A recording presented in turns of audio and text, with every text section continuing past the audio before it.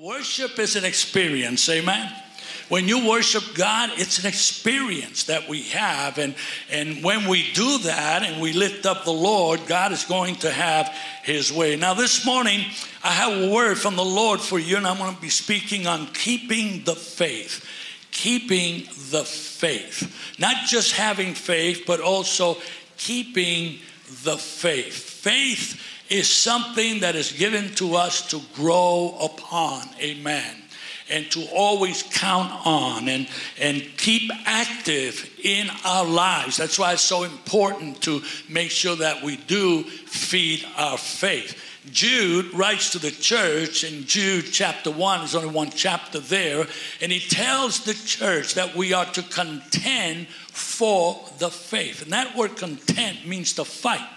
We have to fight for our faith. How many know what I'm talking about? Amen. You got to fight for your faith. Amen. Because faith is something that is priceless. And we know that faith has a lot of enemies. So we need to fight for it. We need to fight for what it stands for. We need to fight for the gospel. Amen.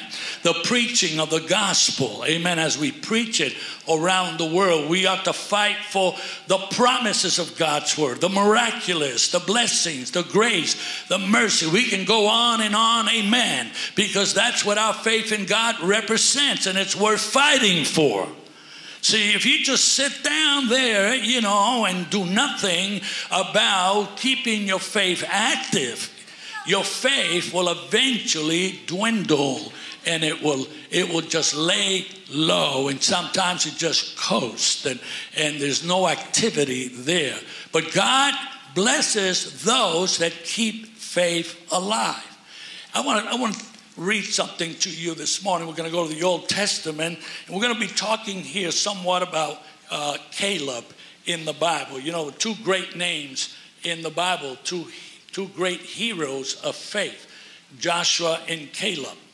In Joshua chapter 14, verse 6 through verse 9, here's what the word of the Lord says. Then the children of Judah came to Joshua in Gilgal, and Caleb, the son of Jephunneh, the Kenizzite, said to him, "You know the word which the Lord said to Moses, the man of God, concerning you and me in Kadesh Barnea. I was 40 years old when Moses, the servant of the Lord, sent me from Kadesh Barnea to spy out the land. And I brought back word to him as it was in my heart.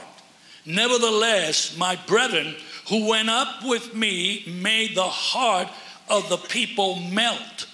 But I wholly follow the Lord my God." So Moses swore on that day, saying, "Surely the land where your foot has trodden shall be your inheritance and your children's forever, because you have wholly followed the Lord my God." You see, that was Caleb's testimony. It was a testimony of faithfulness, of consistency, that he kept the faith and he kept it alive. And now it was time to receive the reward. It was time to receive the inheritance, the heritage of the Lord, because God had promised Caleb that this would happen. Just like God's word is a promise to us, the whole Bible is a promise to us as God's people, and it's filled with great rewards and great consequences of blessing. Of faithfulness, where inspiration, of strength and power and grace. And those promises do come to us when we walk within the Word of God, when we walk within those promises. This is what Caleb was doing his whole life. His whole life was about serving the Lord and what God had promised him. There's nothing like receiving a reward for the time or the work that we sometimes put in certain things, if we achieve things. Amen. I know Carmen and I in our lifetime, we have seen the heritage of God. We have seen the blessing of God in so many different ways. I can still remember when we were invited to the celebration of the awards for the Christian entertainment movies. And we got really excited because we found out that Victor, my movie, had been awarded or had been chosen for 5 awards. And we were so excited about this, that, you know, our movie made it to that point. And here's what the headlines read. Victor wins 3 gold and 1 silver crown awards, including Best Drama. And then it goes on to say, an inspiring true story of the restoration of a drug-addicted gang leader also earns Gold Crown Awards for youth film and evangelistic film, as well as the Silver Crown for Best Picture. I tell you what, you can praise God, amen, because this is all about the kingdom, amen. I know that there's a Hollywood and there's the awards and about movies and all that, but this is the best award you can ever get, amen, because it's all about eternity. It's all about the kingdom of God, amen. And how many know that when you sanctify something and you surrender it to God, God's going to bless it and he's going to prosper it. And we got so excited. Our family, Carmen and I, got excited. Rosalinda got all excited because she was really behind the whole project. And Greg Wilkerson, the producer of the movie. But it blessed us tremendously because we realized that we had put so much work into this thing. We had put so much effort. I mean, from the producers who put all his money into this, you know, and all of this was being done by faith. It was all trusting God because we wanted, I remember the producer and the director coming to me and say, you know, what do you want to see out of this movie? I said, I want to see people get saved. I want to see people come to Jesus. Amen. And so he said, this is what we want. And it's going to be a missionary project to the glory of God. And today we can rejoice because as a result of that project, we have seen the reward. And let me tell you, the greatest reward that you can ever get in your life now is to know that people's lives have been transformed. People's lives have been changed because of your effort. Can you imagine how Caleb must have felt when the time came, when the moment came for him to stand before Joshua, who was giving out the rewards to the 12 tribes of Israel because of their conquering of Canaan land. The price they paid, the sweat, the blood, the sacrifice that they paid. Caleb's dedication, Joshua's dedication, and now he stands before the men of God and he says, it's time to collect. Well, I want you to know that God keeps his promises. And when God promises something, he brings it to pass. His whole word, the whole Bible is a promise to us. It's a plan that comes from God to every one of us, amen, to fulfill his will in our lives and to take us from point A to point Z and to bring us through this life and also to bring those rewards and those moments in our lives that mean a tremendous satisfaction.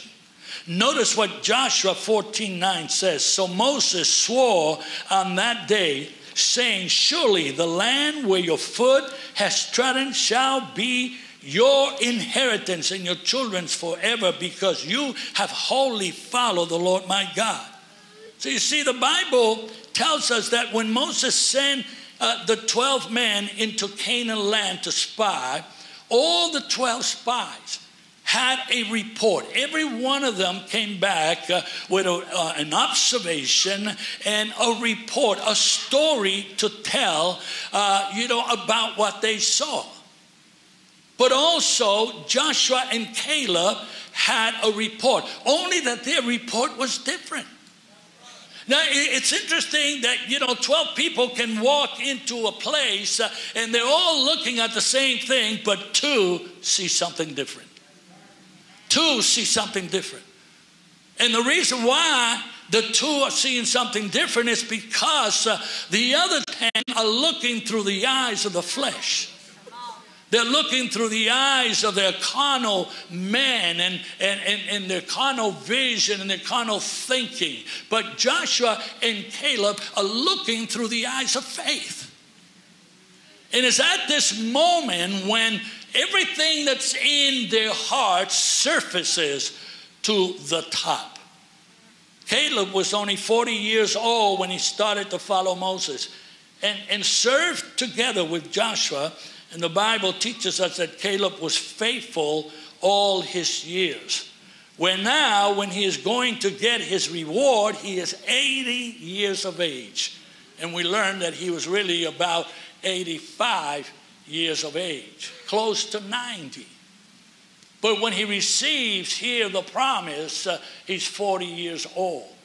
And he serves God all those years. He is faithful to God. He is committed to the calling in his life. Joshua 14:13, and Joshua blessed him and gave Hebron to Caleb, the son of Jephunneh, as an inheritance. So you see, Caleb received his promise, his reward, because he kept his faith. Keeping the faith is the most important task that you have to play today as a Christian in the world that we live in. If there's something that you need to contend for, if there's something the faith, the church must stand up for today, is our faith in the Lord Jesus Christ. Your faith is everything. Your faith in God is everything. Your faith in God is your strength. Your faith in God is the assurance, amen, that God is going to be with you every single day of your life. And what he has started, he will also finish. That's why we need to fight for our faith. Paul calls on Timothy in 1 Timothy 6:12, and he says, fight the good fight of faith. Notice, the good fight of faith. Not just a fight. But fight the good fight. If you're going to fight, fight good. If you're going to be a Christian today, be a good Christian. If you're going to be a good soldier of Jesus Christ, be a good soldier of Jesus Christ. Not just a soldier, but be a good soldier. Amen. Just don't fight for your faith, but have a good fight. In other words, give everything that you can to it. Notice, fight the good fight of faith. Take hold of the eternal life to which you were called, and you made the good confession in the presence of many witnesses. Let me give you 3 things here about keeping the faith. First, we find that Caleb followed the Lord with all his heart. He followed the Lord with all his heart. He followed God with all his heart. In other words, he put his whole heart into his calling. He knew his calling. He knew the reason why he was there.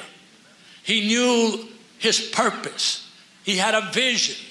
And he understood what that vision was all about.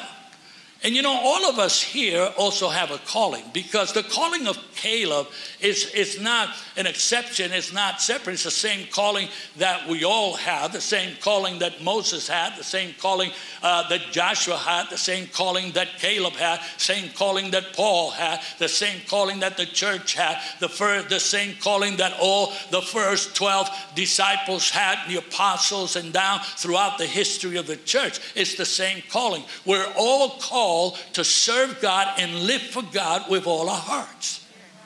Not just half-hearted, but all our hearts. And this is what I believe God is looking for today in our lives. If you look at verse 14, it says, Hebron therefore became the inheritance of Caleb, the son of Jephunneh, the Kenizzite, to this day, because he wholly, I want you to see that, he full-heartedly followed the Lord God of Israel. So you see, you can't say that you are wholeheartedly into something unless you are totally wholeheartedly into that something. When you believe in something and you say, I am wholeheartedly sold on this, then your heart has to be sold on it 100%. Or else it will not be a wholeheartedly thing that is taking place in your life. You know, the Bible doesn't say, or doesn't go into details about Caleb's life or his lifestyle. But I can assure you that Caleb, like Joshua, knew that they were called to make a mark in life. One thing they knew was they were here to make a mark in life. Moses made a mark, but Joshua was to make a mark, and also Caleb. And every other man, just like every one of us here, just like every one of us this morning, we're all called to make a mark in life. Whether it's in the little things or the big things. You're going to make a mark. You're going to make a mark. You may make a mark on the wrong thing. But the Bible calls us, the Word of God calls us to make a mark on those things that are from God, those things that will bring glory and honor. See, that's what your relationship with the Lord is all about. What's the most important thing in your life is that as you walk with God and as you confess Jesus Christ in this world, you are leaving a mark behind. And you are making a statement with your life to others. And others are looking just like in the days of Caleb. Now the Bible also speaks of others that made a mark in their life. Sometimes some that didn't think much about themselves, but they had a heart for God. The Bible speaks of Gideon, who saw himself as a nobody, but when he surrendered to the will of God, he became a great somebody. And he became a great man of God, to the point that God used him to bring deliverance, to bring blessing to his entire family, and not only his personal family, because you see, that's where your testimony really begins. It begins at home. It begins with your loved ones. It begins with your family. And he made an impact upon his family. He left a mark behind, a great testimony to be a great deliverer to the glory of God. Here's another one. Two people that we hardly hear about, Amram and Jochebed, who are really the most famous Bible husband and wife that nobody has heard of. Because when do we hear a sermon on these two people? But then again, everyone has heard of three other people that were given birth by these two people. Moses, Aaron, and Naomi. Who impacted all of Israel. Even to the point that we are impacted today because of these two unheard people.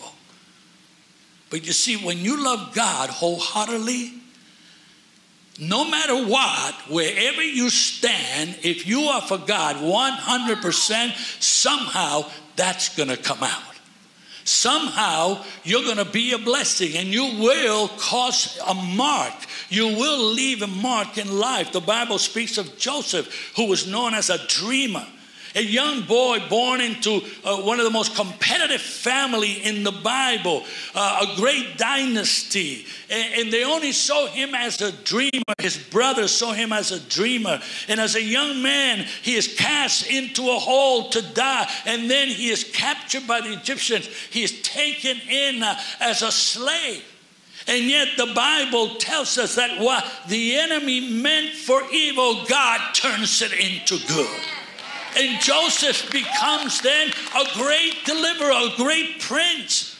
Hebrews 11:7 says, by faith Noah, being divinely warned of things not yet seen, moved with godly fear, prepared an ark for the saving of his household, by which he condemned the world and became heir of the righteousness which is according to faith.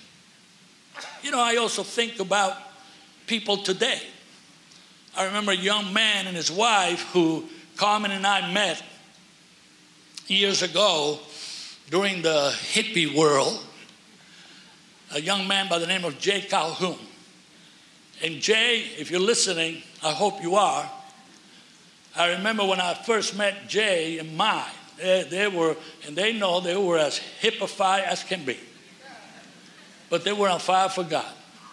These two young people. I'm fired for God. And they came into our family, had great fellowship, and then they started out with us in the ministry.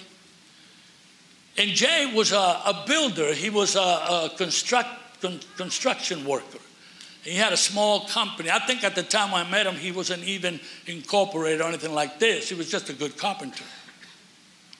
And he would do projects for us. And they were attending the First Church.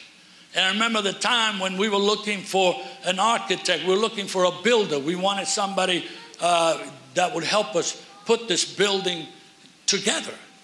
And the building that we designed was going to be 40,000 square feet.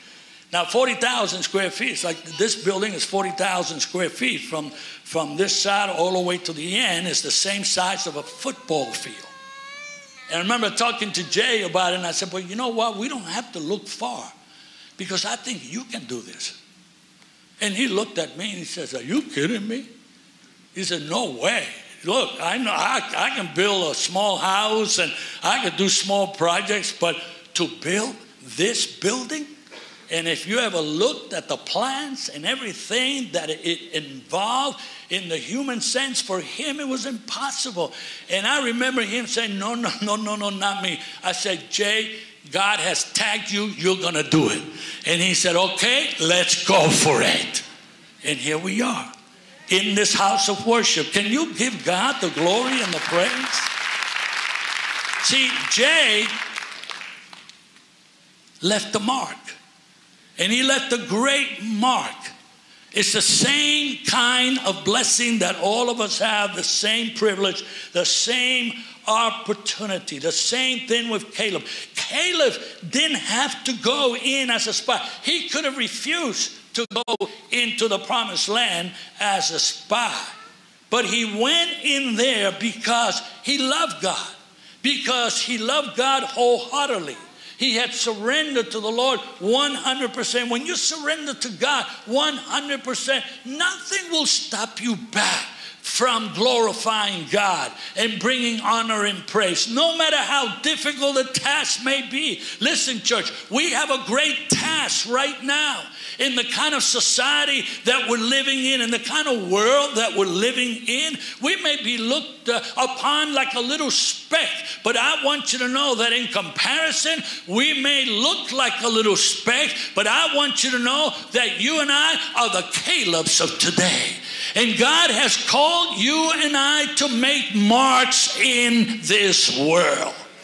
And to stand up in the name of Jesus, amen, and impact our society, impact this world.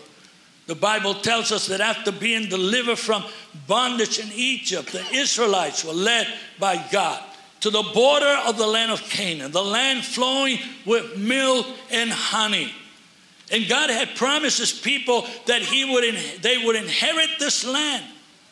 And then Moses chose 12 men, one from each tribe, to scout out the land before entering in.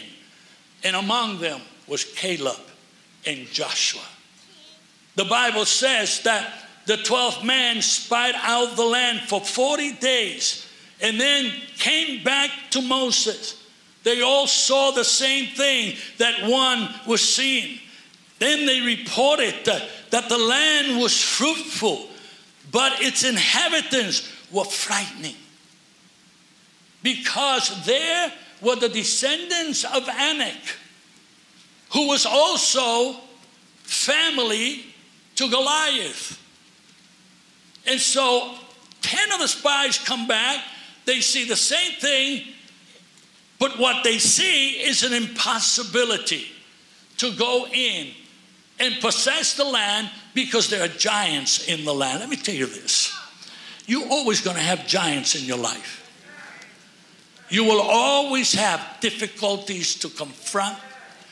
As a matter of fact, Carmen and I are fighting giants every single day. Every day.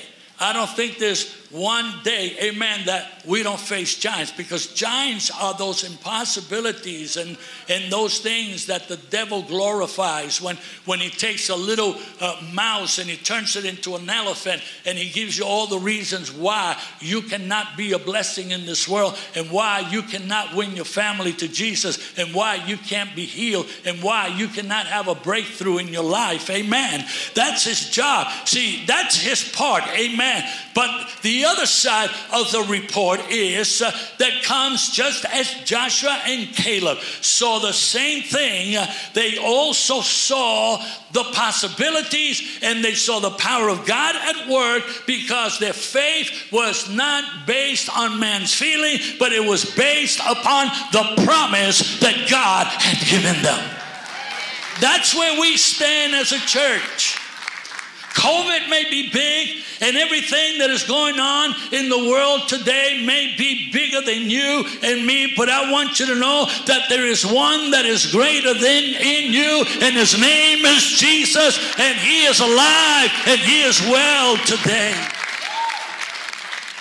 The Bible tells us that Caleb was not just a man of God, he was also an outspoken man. You know, it's a good thing to know that you are a man of God and a woman of God, but also to be outspoken. We need some outspoken people today.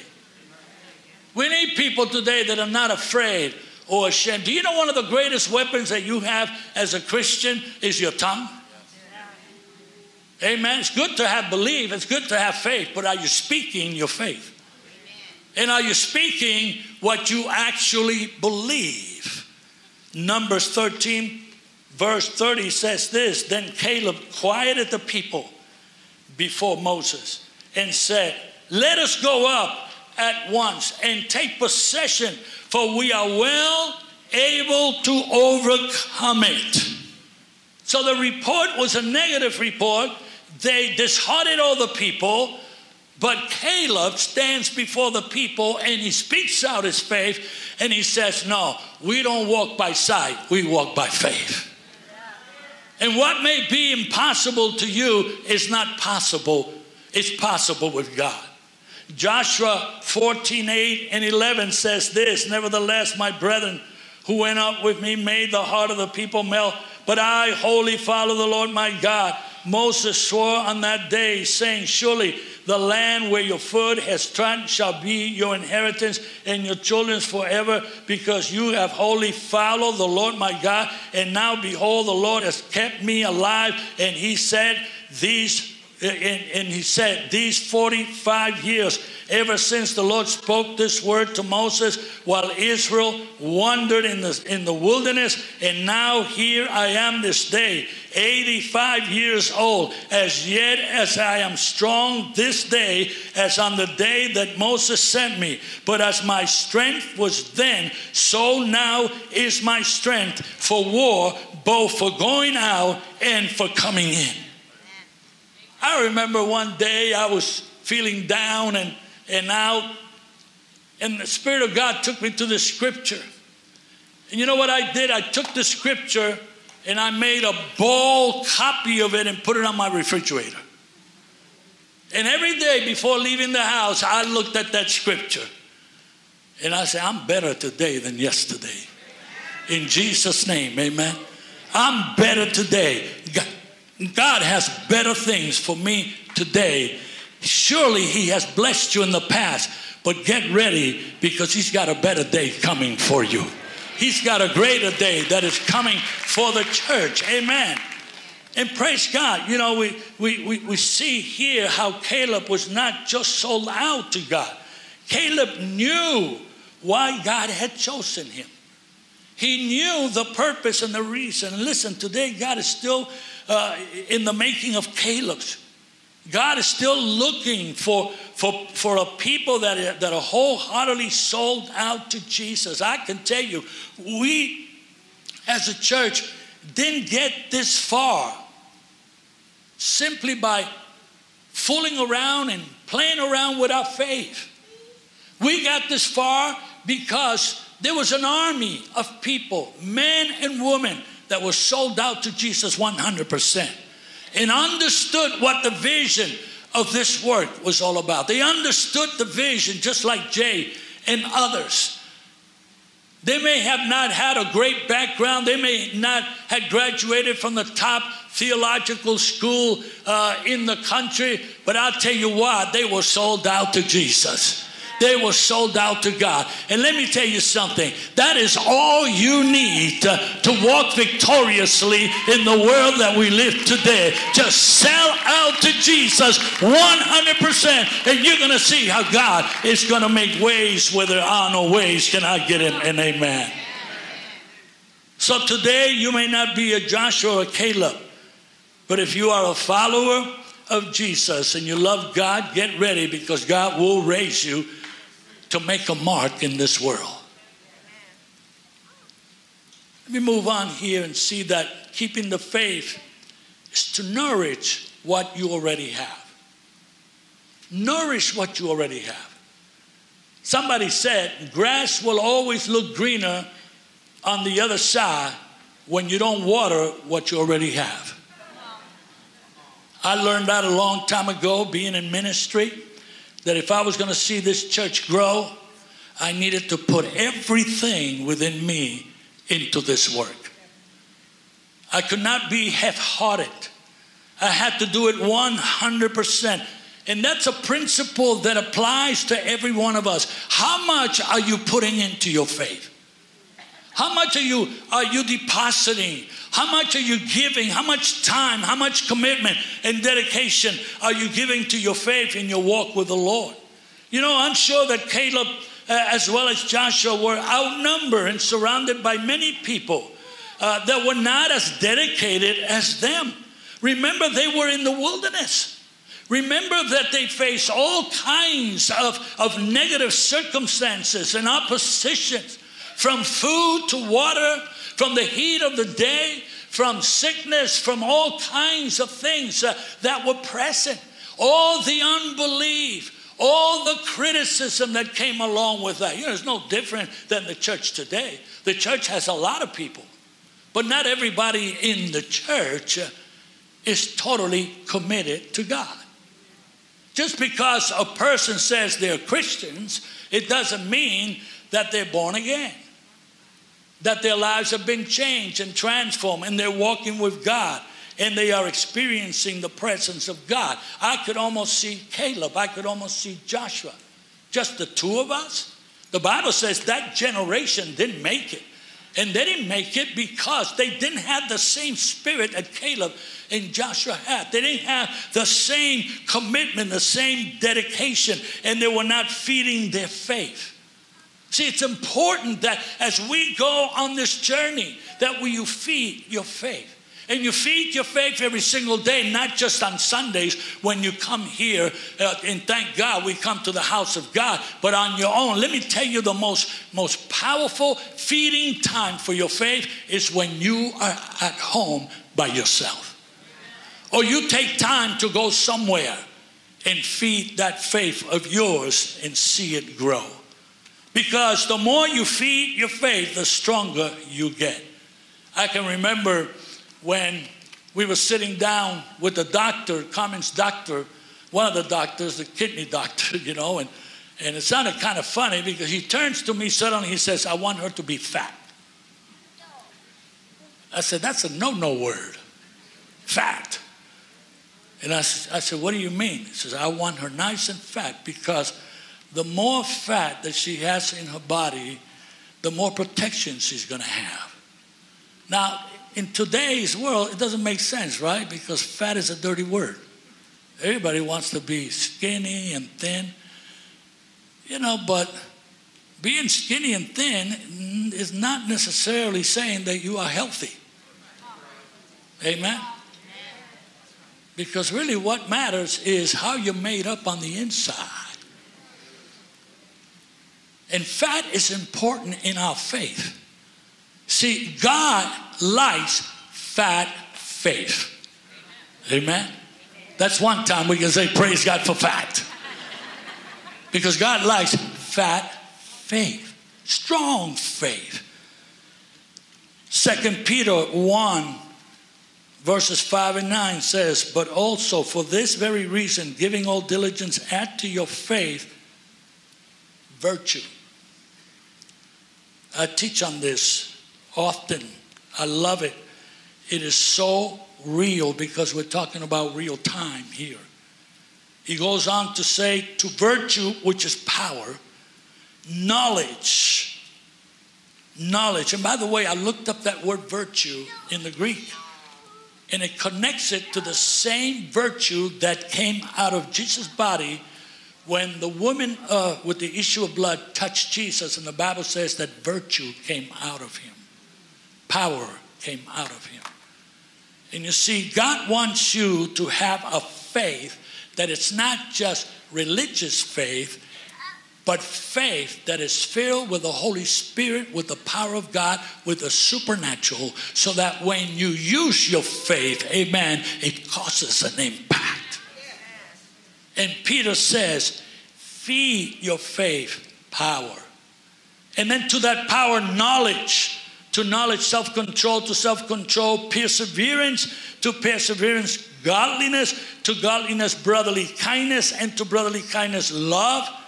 For if these things are yours and abound, you will neither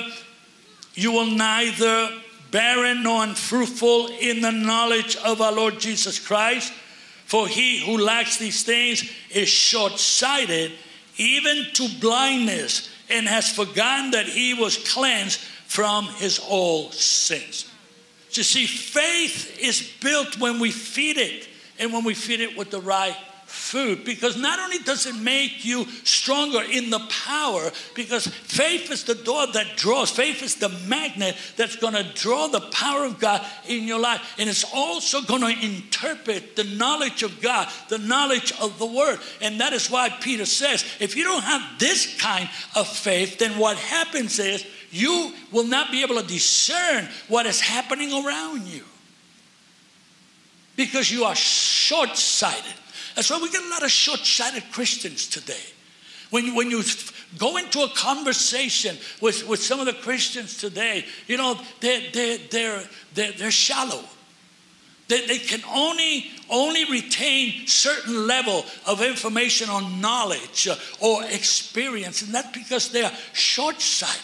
And their eyes are not open completely to what God is doing and what God has actually prepared for all of us that love the Lord when we are strong in our faith. Colossians 1:9-14 says, for this reason we also, since the day we heard it, do not cease to pray for you. Notice, to ask that you may be filled with the knowledge of his will in all wisdom and spiritual understanding, that you may walk worthy of the Lord, fully pleasing him, being fruitful in every good work and increasing in the knowledge of God. Strengthened with all might. There goes that word again. Strengthened with all might according to his glorious power, for all patience and long suffering with joy, giving thanks to the Father who has qualified us to be partakers of the inheritance of the saints in the light. And you know, and when I see the word joy here, I was thinking, you know that joy has left this world. I'm going to tell you something. Joy is leaving America. If you just look around at everything that is happening, I find no joy in some of the stuff that is happening. Thank God for his grace.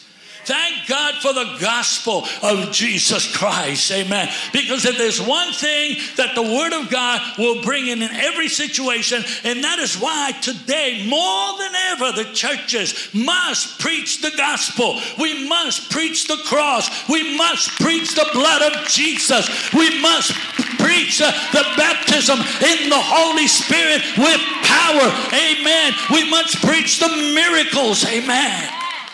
Because that's what brings joy to a people that are dying.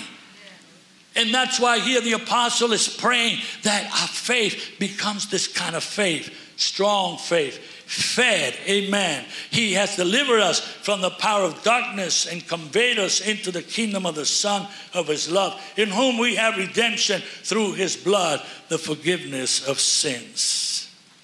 Let me give you 3 quick things here, ways that we can increase our faith, feed our faith.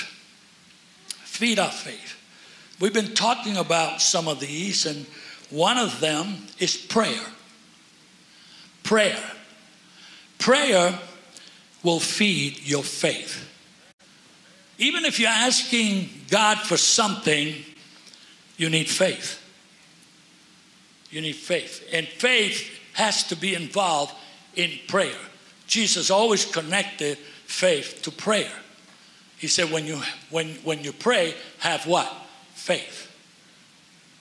And prayer increases our faith. Because as we ask God for things, we can witness how God has answered those things. Have you ever counted your blessings? Have you ever seen how God, how many of you have had things answered in your life because you prayed for them? And God answered them. God answered them. And sometimes precisely to the point. Carmen and I used to, when we were traveling, we knew of a sister who was friends to my mother. My mother has sisters that when they got saved, they got on fire for God. They were prayer warriors, all of them. And there was one who knew this other lady by the name of Maria. She was not family, but Maria was a prayer warrior. And Maria was such a powerful prayer warrior. She lived in Puerto Rico. And she lived in the mountains of Puerto Rico. And she was an elderly lady. She walked like this. She had long hair. She walked like this. And Carmen and I would just fly purposely to Puerto Rico just to go and pray with her. You ever met somebody like that? You just want to hang out with them. You just want to be with them. And we would fly out there and we would go up that mountain, you know, and go up there and pray with Sister Maria. She was so full of the Holy Spirit that after prayer, we would walk out there, and it was not just prayer, it was prophetic praying. A gift that Carmen has, prophetic praying. You know, when people pray for you and they tell your life, hello. And they tell your life in prayer, and you walk out of there and you say, how do they know that? The Holy Spirit. Amen.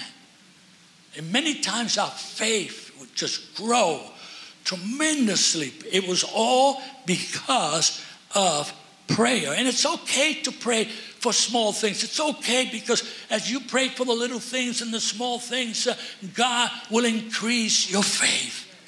And God will show you all things, marvelous things and insights that you never knew were happening in your life. And they are happening through the power of the Holy Spirit. Ephesians 6:18 says, praying always with all prayer. Notice that, with all prayer, all kinds of prayer. And supplication in the Spirit, being watchful to this end with all perseverance and supplication for all the saints. All kinds of prayer. Have you ever prayed singing? Sing a song unto the Lord. Amen. Just sing. Sing anything unto God. And glorify His name. Amen. Another thing we can do to feed our faith is to practice what we read. Amen.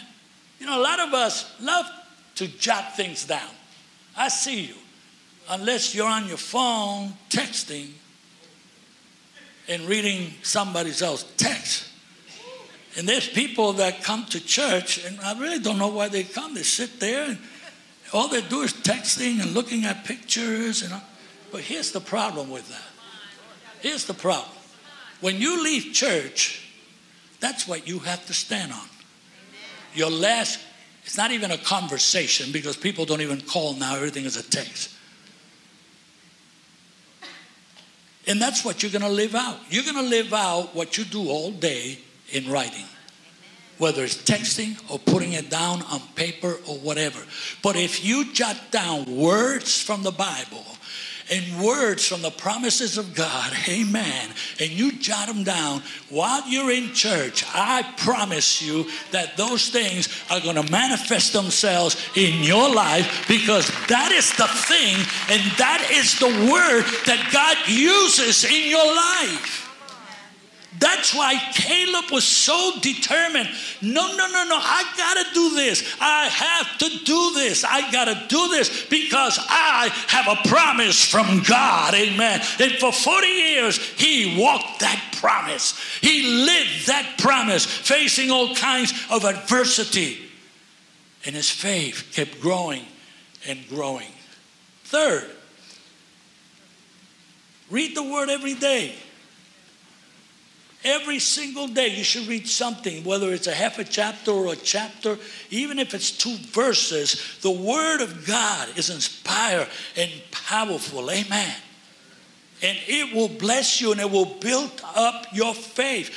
Psalms 43 says, He has put a new song in my mouth. Amen.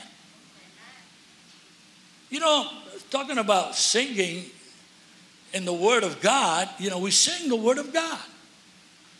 We can sing the promises of God.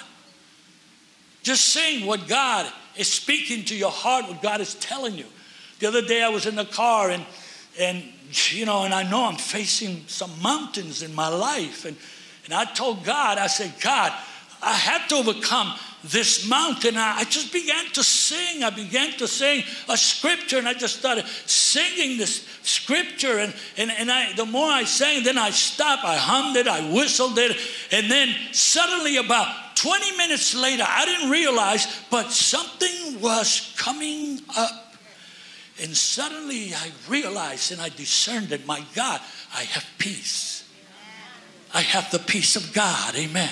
Because that's what God will do in your life. When you have the knowledge of the Word of God, that's what's going to work in you. It's going to work in your head. It's going to work in your heart. It's going to work in your spirit. Can I get an amen? Amen. Well, let me stop here and conclude with this. We're talking about keeping the faith. It's to know what you want in life. What do you want in life? For Caleb, it was to please the Lord. It was to please God. No doubt about it. He wanted to please God from the very beginning. And he said it and he testified about it since he was 40. He walked with God. He kept the promise. He was faithful. He wanted to do everything that he could to please the Lord, to fulfill the will of God. Just like, you know, God had called Moses and God had called Joshua and God had called Abraham and others. Caleb had no problem in understanding that this is what I'm here for. I'm here to please God. So God, whatever you want from me, you want me to be a spy? I'll be a spy. You wanted me to be a messenger of hope? I'll be a messenger of hope. You want me to teach in church? You want me to serve others? You want me to usher? You want me to be a prophet? You want me to be an evangelist? Whatever.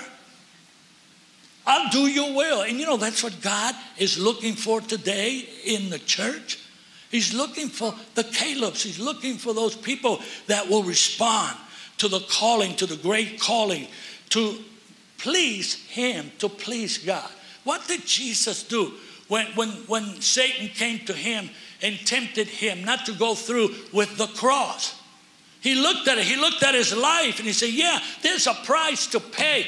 But nevertheless, let your will be done in my life. Because that's the most important thing in the life of the believer. Amen?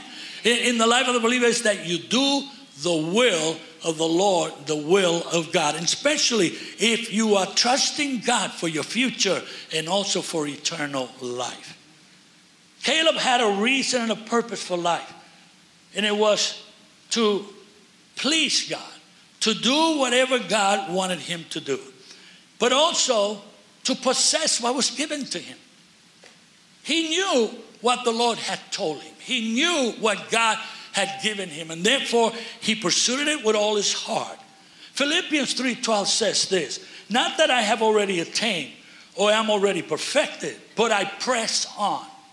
Notice, I press on, that I may lay hold of that for which Christ Jesus has also laid hold of me. What is it, God, that you have placed your hand on my life for?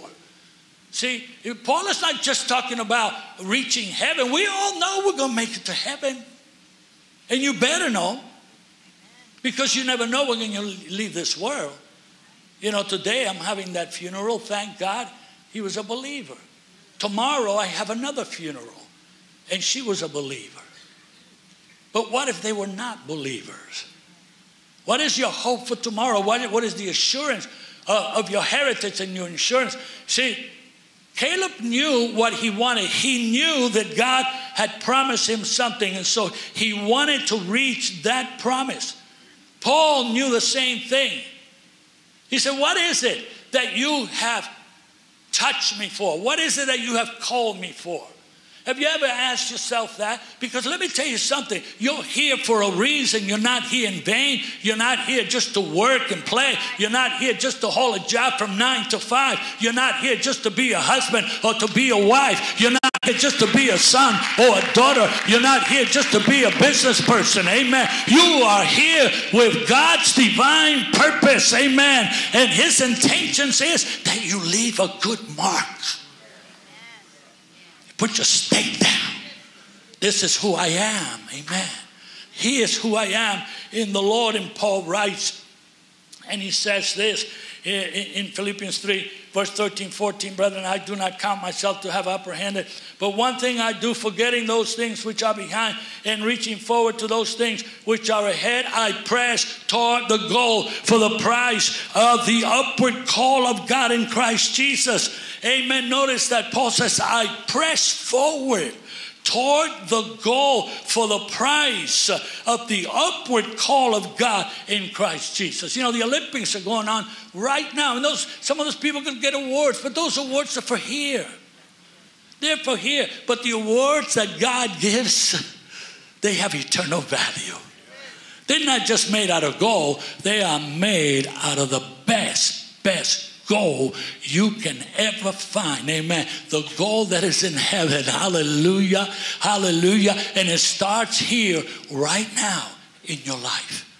It begins right here while you're alive, while you have the opportunity. Amen. You're not going to have any opportunity once you leave. But now, Jude says in 1:3, right? I quoted that scripture that we ought to contend for the faith. In 2 Timothy 4:7 and 8, Paul says, I have fought the good fight. I have finished the race. I have kept the faith. Finally, there is laid up for me the crown of righteousness, which the Lord, the righteous judge, will give to me on that day. And not to me only, but also to all that have loved his appearing. What a glorious hope. A hope that is for today. Amen. A hope that is for tomorrow. A hope that is for the future. Because one day, yes, we're going to get the final entry. One day we will receive that final reward. Amen. And that final reward is that you made it to heaven. And you have inherited the greatest heritage that you can ever have in your life. Amen. But it begins now. It starts today. It begins today. You see, when you stand before the Lord today, amen, are you wholeheartedly for him? Have you sold out to him 100%? You see, there's no such thing as half a Christian. There's no such thing as, you almost made it. Amen. There's no such thing. No, you have to be wholeheartedly sold out to Jesus 100%, because how many know that when he died for you, he died wholeheartedly so that you can have eternal life? Come on, put your hands together and give him praise and glory. Amen.